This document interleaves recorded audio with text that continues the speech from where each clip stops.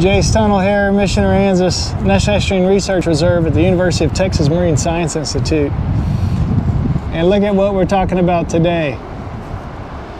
Some people call it a sand collar. So they find this along the beach whenever they're walking along, and they think it's a broken piece of plastic because, I mean, it actually feels like a piece of plastic. I think you'll be real interested to see where this actually comes from. And right here I'm holding in my hand the moon snail. Some people call it a shark's eye. Actually looks like a shark's eye. But this is an egg casing that comes from the moon snail. There's actually thousands of little eggs that are in this gelatinous sandy collar that this thing produces.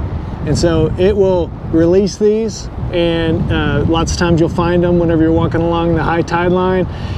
This one is all dried out. We had some really high tides this week, and now the tides are down, so this was stuck up and dried up in the high tide line, but it'll eventually break down and you won't even be able to tell what it was.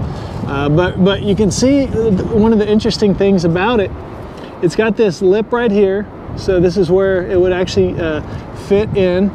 So as the moon snail is laying this egg, it kind of wraps around, and then it's got, as it kind of dries a little bit, it's a little wavy on the edges here. But it looks very cool, and a lot of people don't know that the moon snail is where it actually originates. Now, another cool thing that we've been finding in the high tide line, at least the last few months, is this little, it's actually clear. And you might be thinking, man, what's that have to do with the moon snail he's talking about? Well, this is the operculum cover. And so the operculum is that hard cover that actually protects the snail when it's alive. And so it would be, you know, right up inside of there. And so if you see something that looks like, another piece of plastic or something like that, that's actually something natural. And it protects the snail whenever it's up inside of its shell.